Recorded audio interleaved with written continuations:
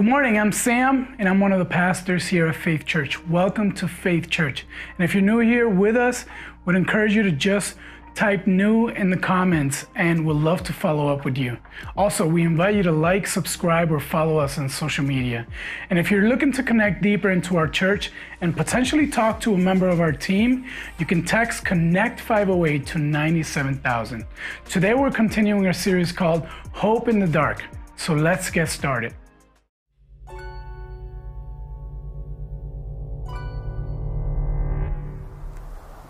You know, pain is a lonesome place.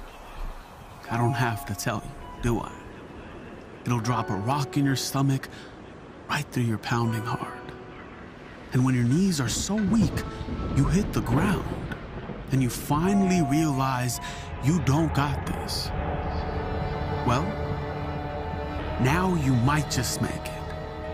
You see, the tallest tree may not weather the storm, but its roots do.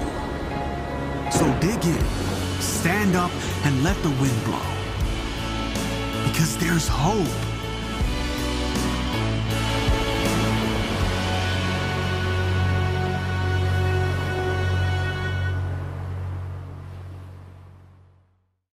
Welcome back to our series, Hope in the Dark. This is part 2 of our series. Have you ever been to a complaint desk? You know, you've been standing there and you've not been really satisfied with the outcome of the complaint itself. It's almost as if there needs to be a complaint desk for the complaint desk. I remember it was the day after we got married so many years ago, and we had gone on our honeymoon down to Bermuda, and the day just was not a good opening day to our marriage. Everything seemed to go wrong. I fell off my moped, got cut up, and then the quintessential thing that happened at the end of the day, we'd gone in swimming after a long day of many things just going wrong. I had nice white bathing trunks on, and we had gone in swimming in the ocean, and then we had walked up the beach and had decided we needed to sit down to kind of clean our feet off on a nice, bright blue bench. And as soon as I sat down with my nice white bathing suit on this nice, bright blue bench, I realized that it had just been painted, and there was no wet paint sign. So lo and behold, I was just a little bit more than irate at this point, and so I decided to go to the complaint desk and give that person, the woman at the desk, just a piece of my mind. And of course, she was just this lovely, dear, sweet woman who just had this smile, this eternal smile on her face, and I could see that I was just getting nowhere. Have you ever been in a spot where you just wanted to complain? You know, everything seemed to be going wrong, and you just kind of wanted to just, you know, take it out on somebody. You're just wanted to complain. I'm sure you've been there. The great story came out of Syracuse years ago. A man by the name of Arthur Bundridge went to the bank with a note saying, I want $20,000, put it in this sack. He was robbing the bank. And, you know, the teller put money in the bag, and he went out and realized it wasn't $20,000. Well, he was just a little bent out of shape with the fact that he got shortchanged in this bank robbery. So what did he do? You guessed it. He went back to the bank to complain to the cashier, of which he was promptly arrested. Complaining, it seems to be what we do best. We're dealing with the book of Habakkuk, and you could almost look at Habakkuk the prophet as a complainer. He seems to be one of the grouchy old men of the Old Testament. He's a prophet of God. Lived about 2,600 years ago. We don't know a lot about Habakkuk other than the fact that he has this long dialogue, 3 chapters worth dialogue, a prayer between him and God. Oftentimes, the prophets were sent into the world to be the mouthpiece of God, to speak to the people on behalf of God. But we don't see any of that in Habakkuk. We see instead Habakkuk confronting God in almost a feisty kind of way. He tells God like it is. And the first chapter is a series of complaints. The first complaint goes something like this, kind of, do you care? I'm living in Israel that is in the midst of this moral corruption, moral collapse. All society seems to be just headed downward. The people of God are cold towards you, and there is sin on the streets. And God, you're not doing anything about it. And Habakkuk is just, again, a little bit bent out of joint on this one. And then God comes to him and says, I am going to do something about it. I'm going to take care of Israel's sin. I'm going to judge it. And I'm going to do something surprising and amazing, Habakkuk, that you're probably not going to like. I'm going to send the dreaded Babylonians. The Babylonians are coming. The Babylonians are coming. That ruthless, bloodthirsty people, your enemies, and I'm going to send them into Israel to judge Israel. And so you can only guess that this is not going to sit well with Habakkuk. And so his second complaint, the complaint we're going to look at today is, are you fair? I've just asked whether or not do you care, and now your answer to me seems to me like you're not being fair about this. You're sending a people into Israel who are worse off than we are, who are worse than us, more evil than us. This doesn't seem fair. And that's where we pick up the text this morning in verse 12 of chapter 1. It starts out by saying this, are you not? 96 times in the Old Testament, someone is saying, are you not? And it's usually not something kind. This is a rhetorical question, but it's more than just a question. It's not seeking information, in other words. This is a derogatory way to say, you're not living up to my expectations. Are you not? And again, Habakkuk is just a little feisty right now, but I want you to see that there's something more to this. Can you hear the angst in his voice?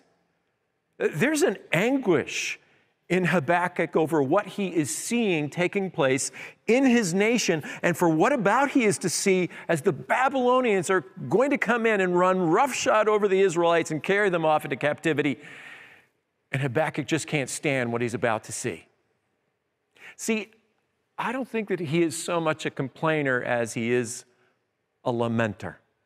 See, I think there's a big difference between lamenting and complaining. See, when you complain about someone, you're usually not doing it to their face. You're complaining about someone to someone else. Oftentimes when you complain about God, you're not necessarily doing it at God or to God. You're just complaining about God. Lamenting is a prayer of despair. Lamenting is taking your grievances to the throne of God and saying, I don't get it.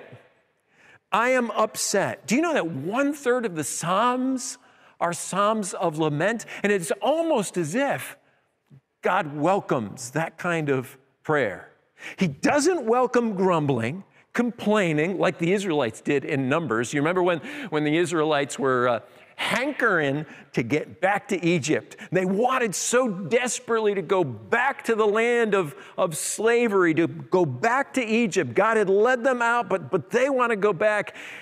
And as they were grumbling against God, suddenly they found the ground open up underneath their feet.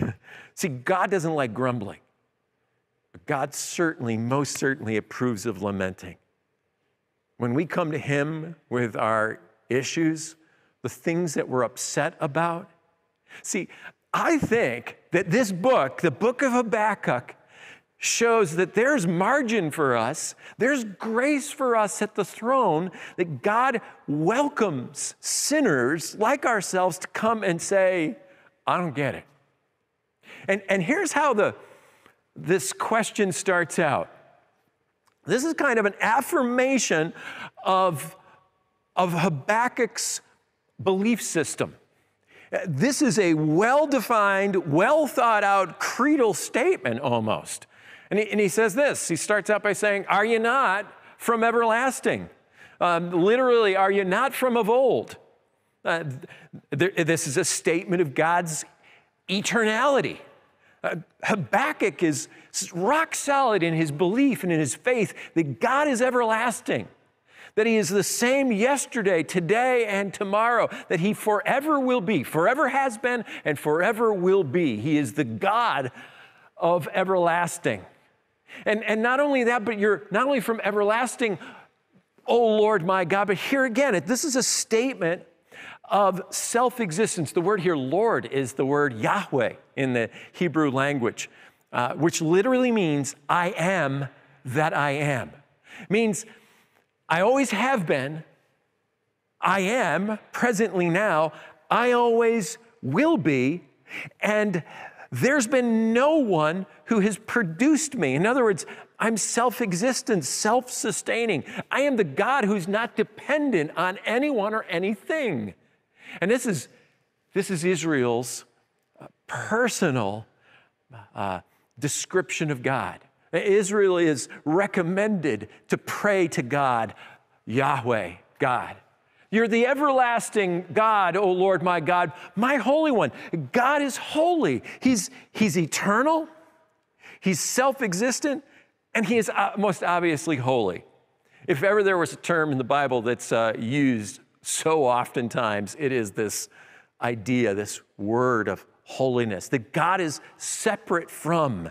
He is not like us in any way. He's not part of us. He is separate from us. He is holy. He is unique.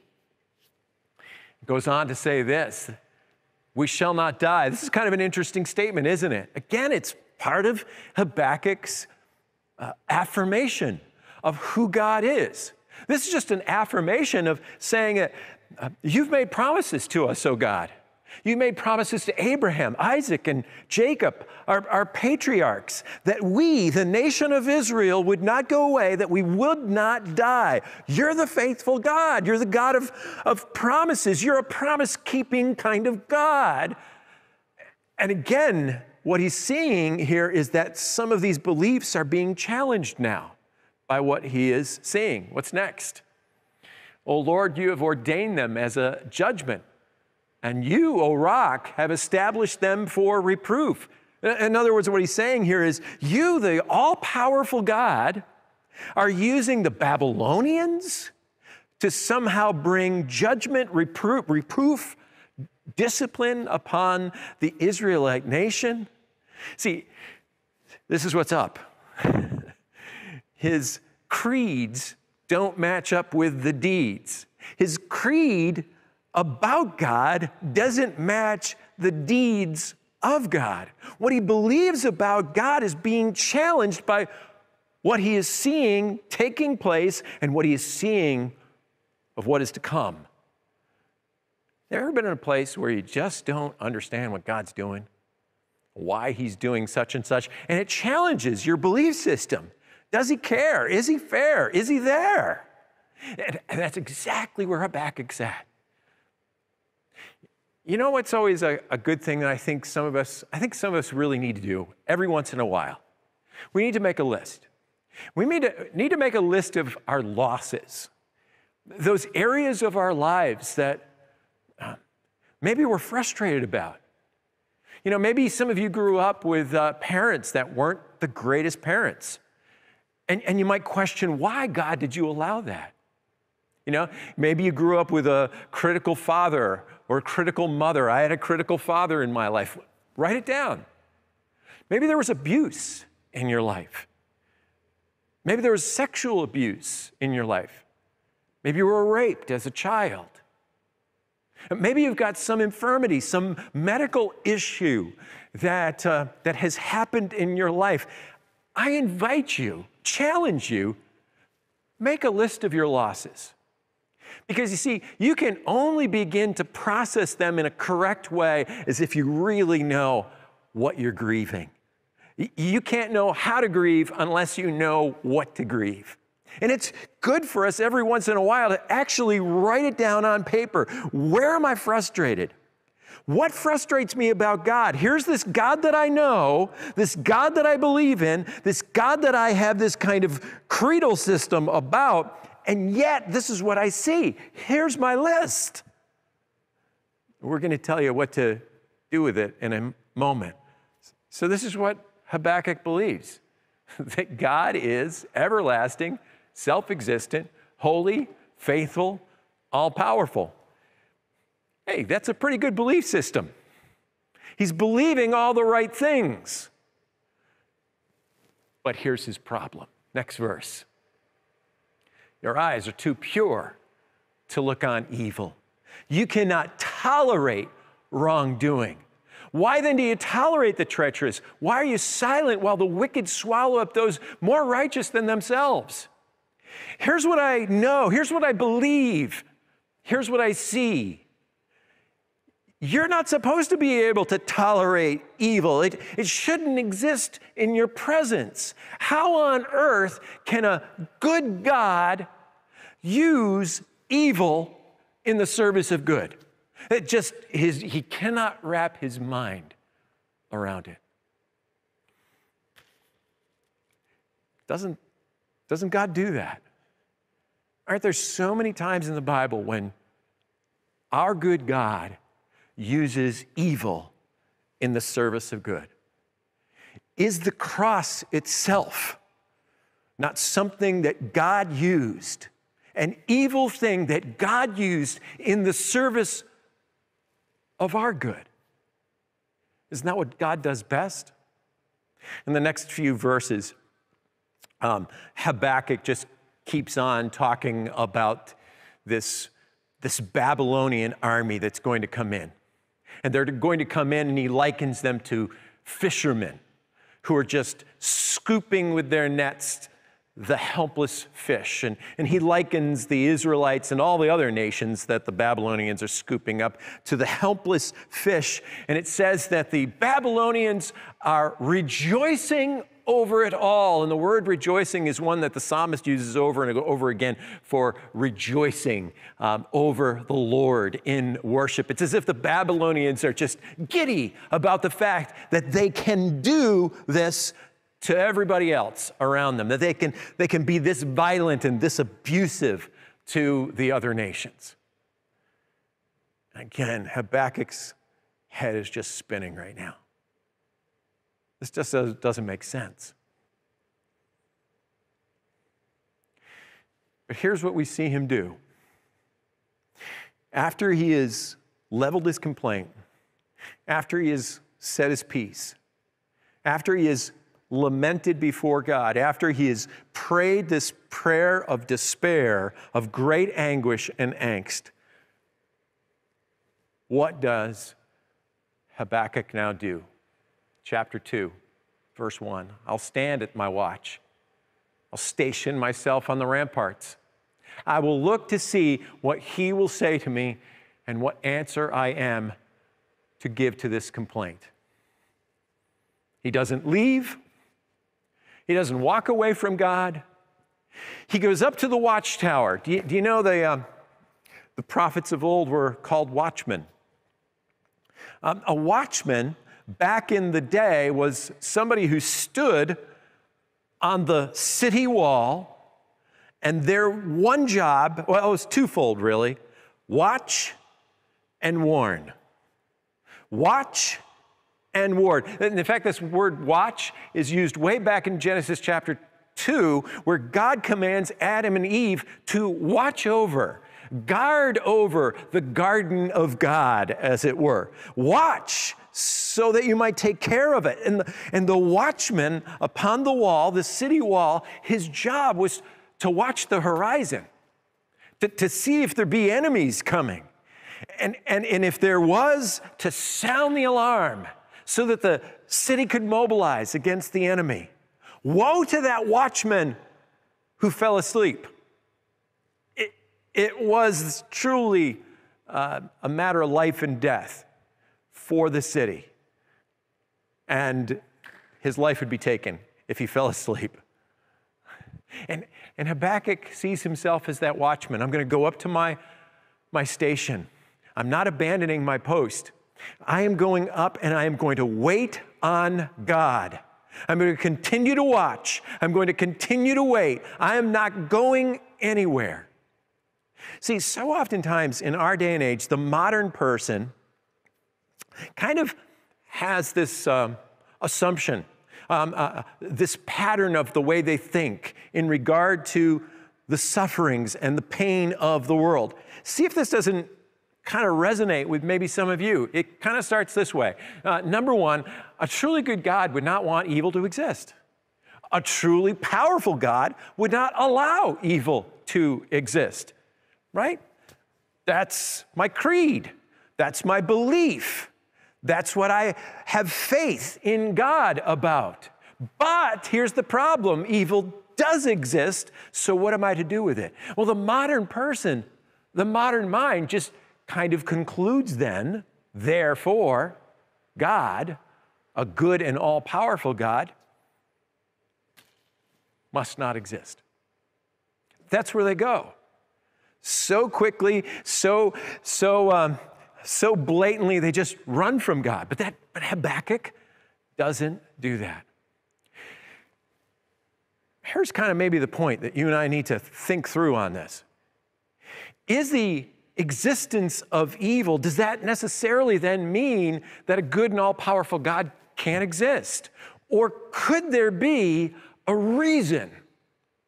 Could there absolutely be a reason that God has for evil and for the plans that he has for your life, for the lives of the people around you, for the life of this nation, that we just can't understand?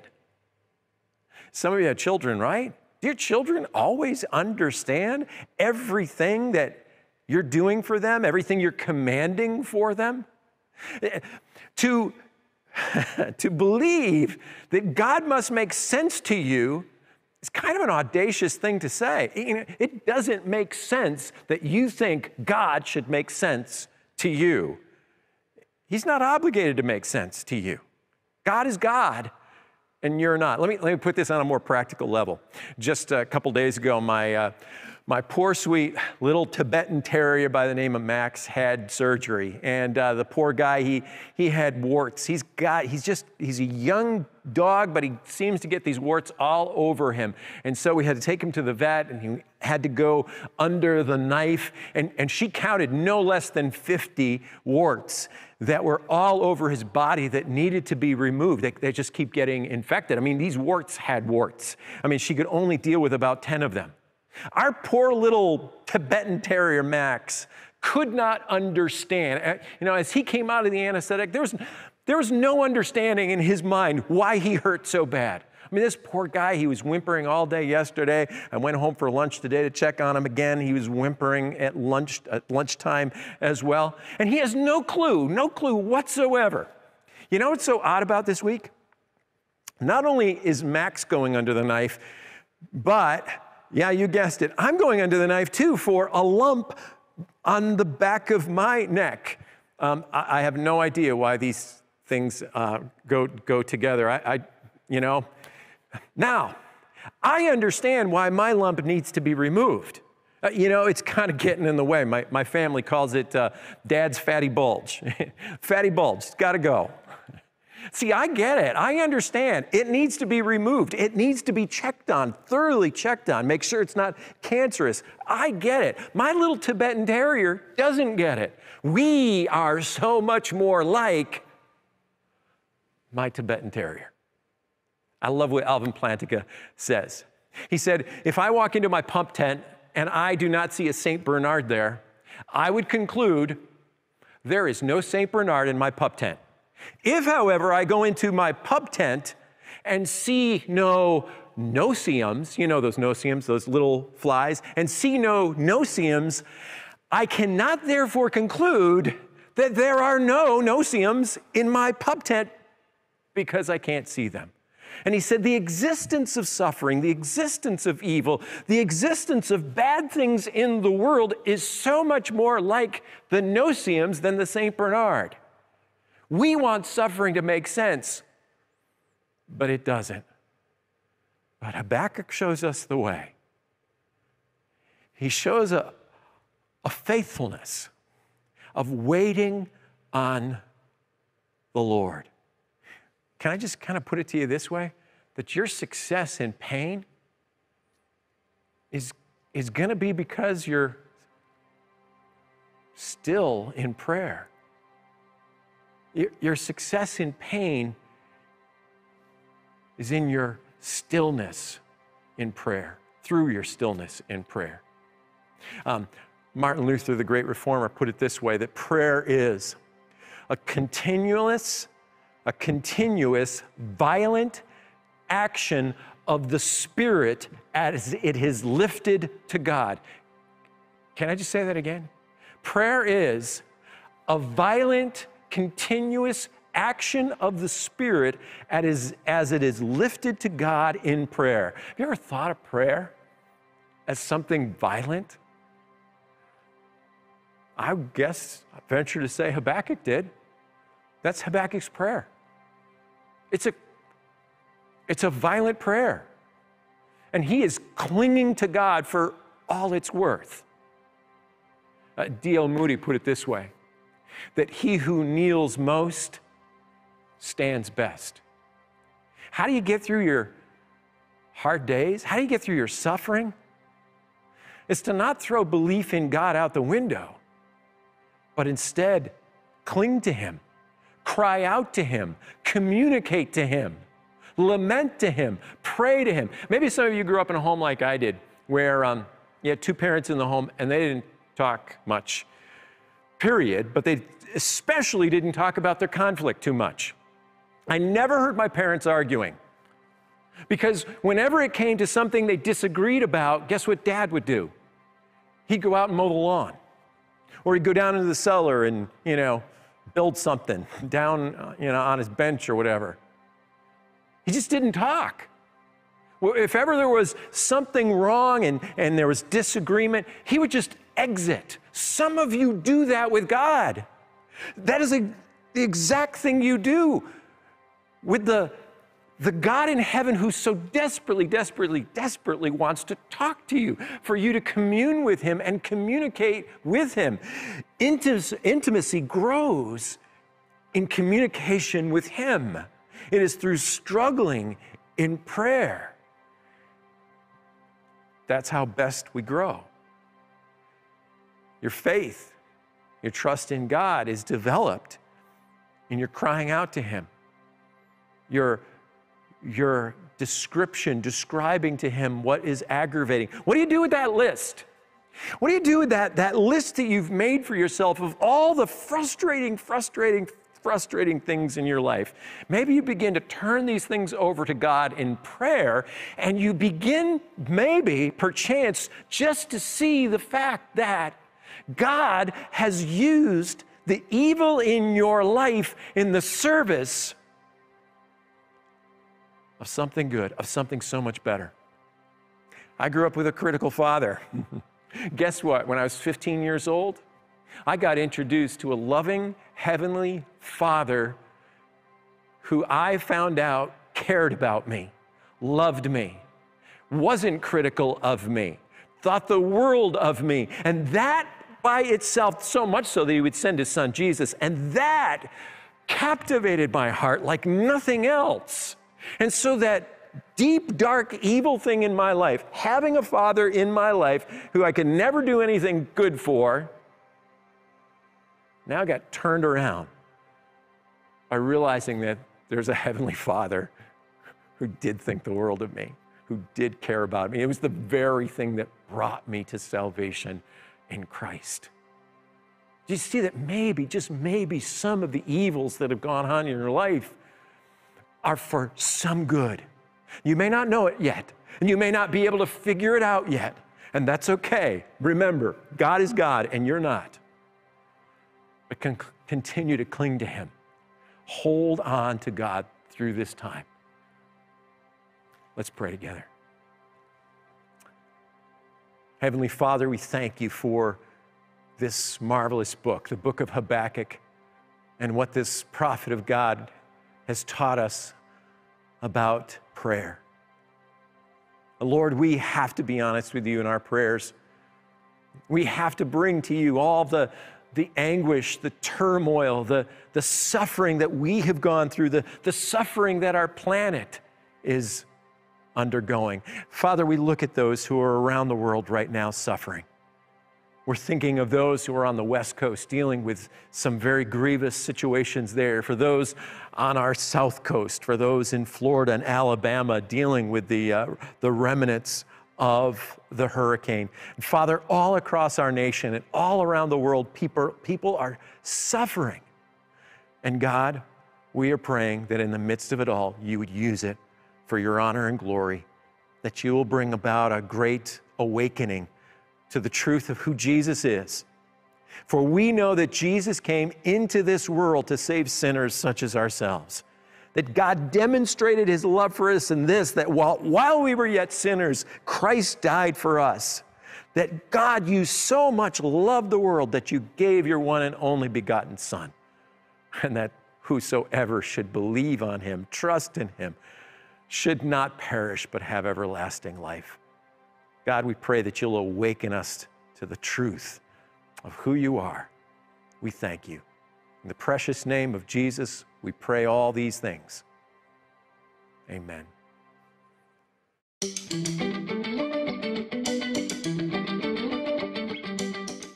there, my name is Corinne. I am 29 years old and I am a single mother of 2 beautiful children.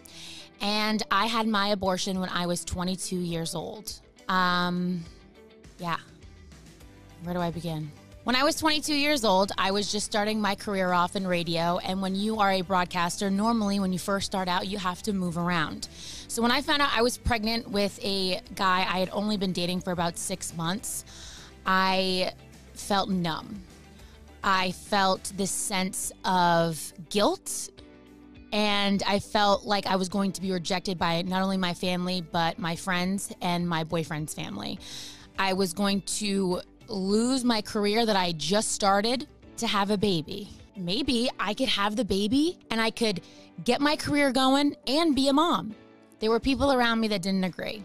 And I could blame a million different people, but the only person I can blame is myself for my abortion. Honestly, I felt so lost. I didn't know where to go, what to do. I just felt like this was my only option. It wasn't really until I moved to Tennessee where this shame and guilt came back.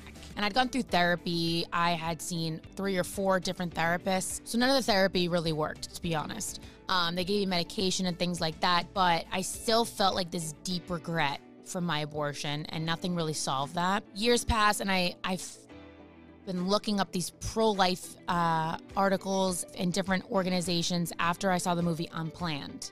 And I realized that I wasn't the only woman in the world to have gone through what I went through. So I was like, I want to help women, but before I can do that, I need myself to find some clarity. And thankfully I found Clearway. The best part about Clearway was not only getting this warm sense of like love and family and understanding and forgiveness, but I also found it in God. I feel like that's what separates Clearway from therapy. Going through the Bible, going through scripture, seeing what Jesus has to say, what Jesus can do if you follow him and his word. He is full of forgiveness, full of help, full of healing. Not only is it amazing to know that, but also the women at Clearway were like my guardians. They texted us. They would make sure that we were okay, that if we were feeling anything, to let it out, heal. And honestly, I had to look at my abortion for what it was, and I had to look at it straight in the face and admit not only that I was wrong, but that I can be hopeful and I can succeed and I can find healing. And I did. And I just want that for everyone else. I want women to feel loved and to know that you don't have to have an abortion to succeed, but you also don't have to suffer if you did have an abortion. We are in this together. What an amazing story of what God has done in Corinne's life through Clearway Clinic. We are grateful for organizations in the community that are making a difference, and our church is a proud financial supporter of Clearway Clinic. To find out more about who they are and what they do, you can visit their website, www.clearwayclinic.com. We could not support organizations like this if it were not for our faithful financial supporters here. So right now is an opportunity for us to give back to God. If you've been faithful in giving to our general fund, we would encourage you to continue to do so. But here at Faith, we want to go above and beyond to show our support to Clearway Clinic. So today, we're trying something new. It's called the Dollar Mission Fund. Each month, we will ask 100% of you to give $1 to this fund, and we'll give 100% of it away to the partner of the month. Some of you can give more, but all of us can give $1. And every single dollar we give to this fund today will go to Clearway Clinic. To do that, text Clearway1 to 84321 and click the link texted back to you. Again, just text Clearway1 to 84321. We want to go above and beyond in our support for local partners like Clearway Clinic. So thank you for helping us make this happen. Right now, we're going to worship God through singing, so I'll turn it over to the band.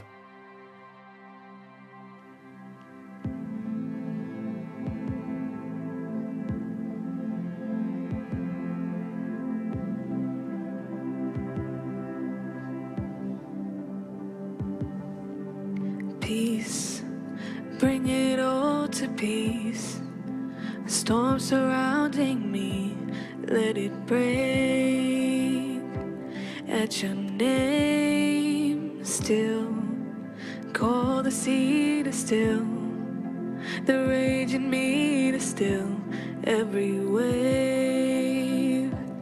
At your name, Jesus, Jesus, you make the darkness tremble. Jesus, Jesus, you silence fear.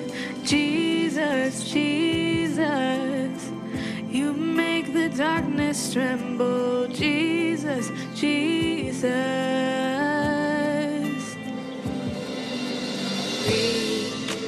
Call these bones to live, call these lungs to sing once again.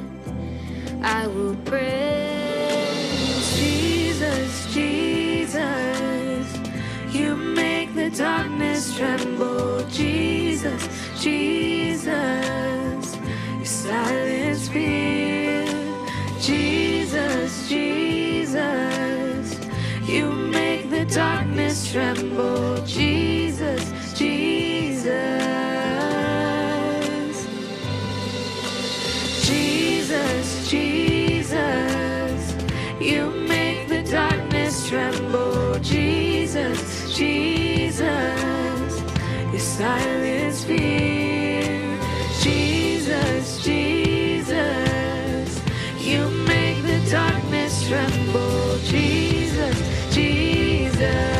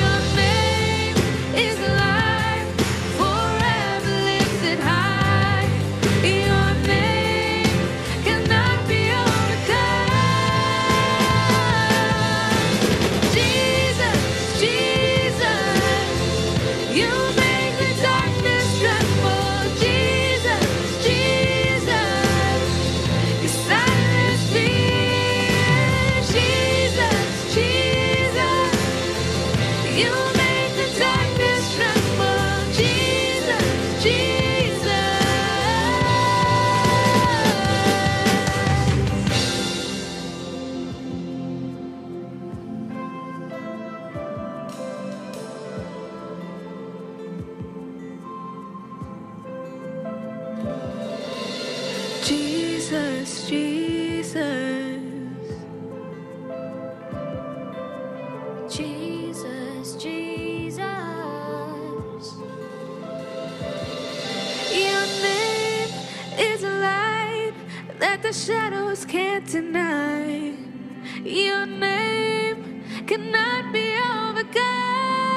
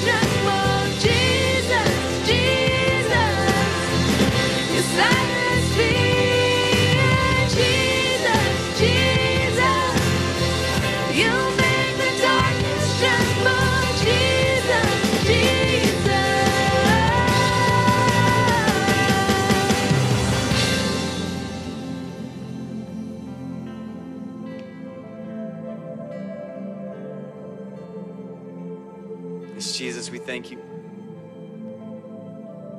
We sing to you this morning, Lord, as we worship you. God, we just take everything that we've been hiding from you. We lay it down before you right here in this moment. We're done with the hiding. Lord, our hearts need surgeons. So here we are, Lord. Let's sing this together. And I've carried a burden for too long on my own. And I wasn't created to bear it alone. I hear your invitation to let it all go. And I see it now. I'm laying it down. And I know that I need you. I run to the Father. I fall into grace. I'm done with the hiding. No reason to wait. My heart needs a surgeon. My soul needs a friend. So I run to the Father again and again and again and again. Oh, oh, oh. You saw my condition, had a plan from the start. Your son for redemption, the price from my heart. And I don't have a context for that kind of love. I don't understand, I can't comprehend. All I know is I need you. I run to the Father, I fall into grace. I'm done with the hiding, no reason to wait. My heart needs a surgeon, my soul needs a friend. So I run to the Father again and again and again and again. Oh, oh, again and again and again and again. Oh, oh, oh. My heart has been in your sights long before my first breath, running into your arms is running to life from death. And I feel this rush deep in my chest. Your mercy is calling out. Just as I am, you call me in, and I know I need you now. Run to the Father, fall into grace.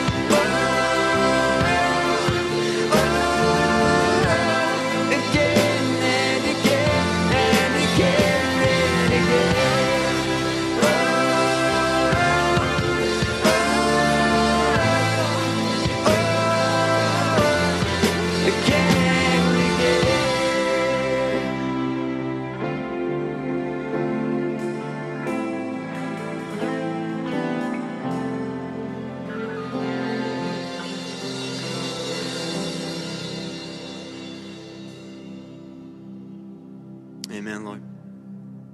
Jesus, we run to you today. We thank you that we can come into your presence with singing, and we can enter your gates with praise, Lord. And we come to you today, as we learned in the sermon today, that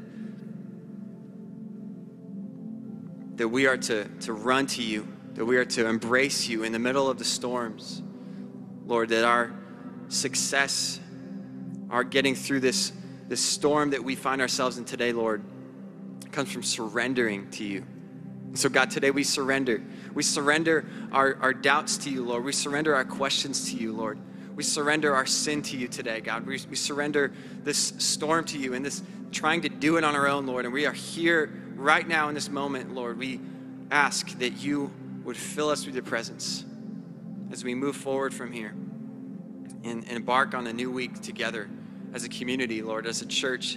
God, that we would be people filled with your presence, people that don't run away from you, but run to you in the middle of a storm. Jesus, we are here today, and we thank you for meeting us right here in this moment. We pray all this in your name. And everybody said, amen. Thanks so much for joining us. And if you're looking to connect deeper into our church and potentially talk to a member of our team, you can text Connect 508 to 97,000. Also, if this message has impacted you and you want to help others, you can give by texting any amount to the number 84321. Next week, we're going to continue this series called Hope in the Dark with part 3. Thanks again for joining us. Have a great week.